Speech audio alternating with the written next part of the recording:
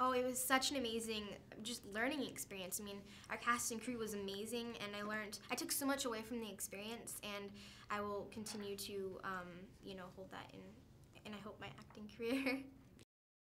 She's awesome. She was so good. For someone this really was her first big kind of, credit.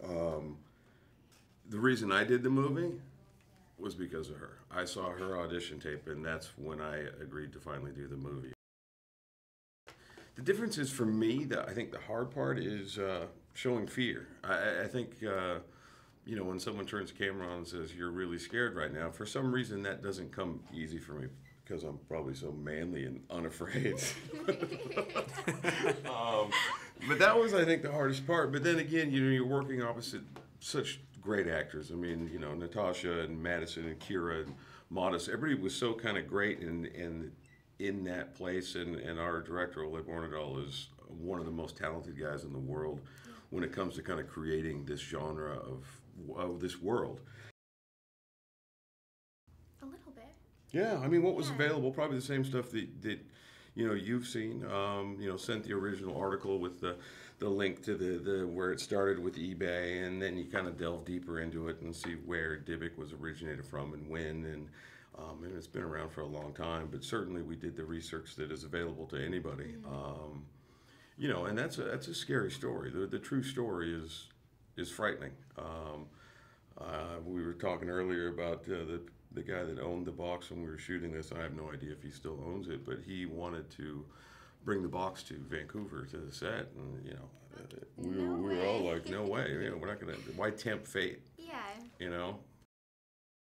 Oh, for sure, it was the moths. They just dumped buckets and buckets of moths all over me, and these were like wolf moths. They're like this big, and they were just crawling in my pajamas and in my hair, and it wasn't very pleasant in the moment. But after we were all done, I was like, yeah, that was a really cool experience. That was fun. Let's do it again. But in the moment, it wasn't that fun. You were a champ. It was. You never would have known that she was freaked out by it. I was trying to keep cool on the outside, but I was really freaking out on the inside.